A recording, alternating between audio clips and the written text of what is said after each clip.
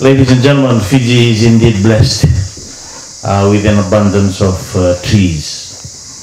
Forests cover 60% of Fiji's landmass, and our trees and forests play a critical role in maintaining our environment, sustaining our economy, and enriching our daily lives.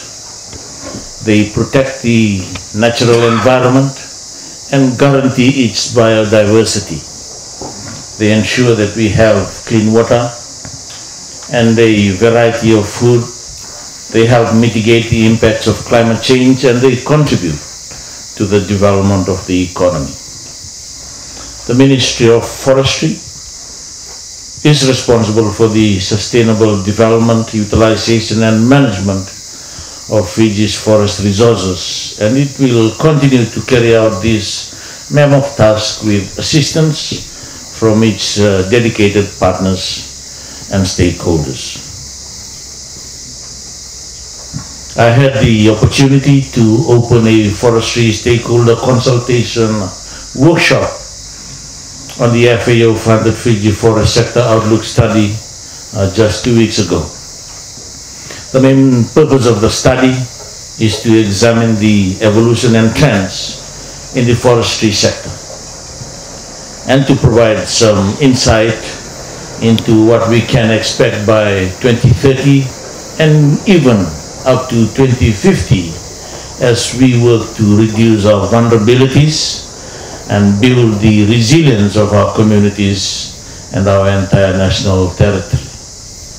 I have no doubt that the information from this study will contribute positively to the sustainable management of Fiji's forests. Let me touch on a few issues that are relevant to us today and of course particularly covered in the Costa operational plan as well. Let me start with COVID-19 recovery plan. Ladies and gentlemen, we can all bear witness to the ways the COVID-19 pandemic has affected our economy and the livelihoods of our people. I am pleased to note that the ministry has a 3-year recovery plan that focuses on economic growth, improving incomes and food security, and making sure that our forest resources are sustainable and healthy for generations to come. This recovery plan is projected to generate a total of over $400 million in the next 3 years, starting from this year. With a budget of $13.2 million, the ministry aims to work with the private sector to generate some $124 million in exports for the 12 months ending in July 2022. The forestry sector generated more than $36 million in export revenue in the first quarter of the financial year, which is 29% of the targeted annual revenue. And the ministry aims to continue this momentum by redoubling its efforts to support the work of the private sector. I must commend all the staff at the ministry for this commitment. Thank you, and Vinakavaleu. On legislative review and policy direction, ladies and gentlemen, the other key initiatives embedded in the ministry's annual operation plan for this financial year include the review of the Forest Act and its associated regulations and policies, which will chart the way forward for the sector in an era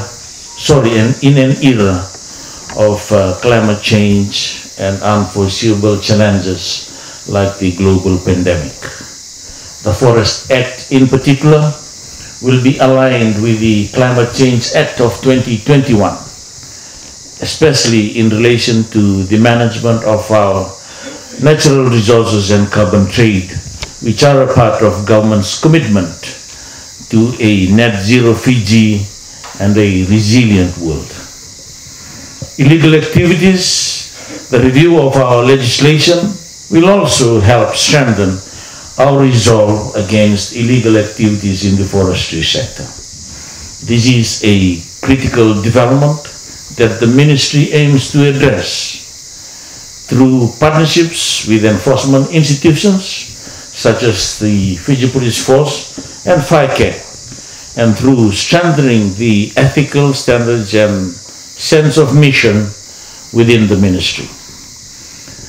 As we all know, when illegal logging takes place, only a handful of people win. They include the illegal operator and probably a few landowners and perhaps the occasional civil servant who has lost his or her ethical way and may be aiding and abetting illegal activities. The greatest losers will be the majority of our landowners, the national economy, and the environment, like soil erosion, declining water quality, and biodiversity loss. So it is important to stop this illegal activity and make sure that all persons involved in it face the full penalties that the law requires. Ladies and gentlemen, while the review of our legislation and regulations are important, at the same time taking stock of Fiji's current forest resources is critical to guide the work of the Ministry and government in making informed decisions.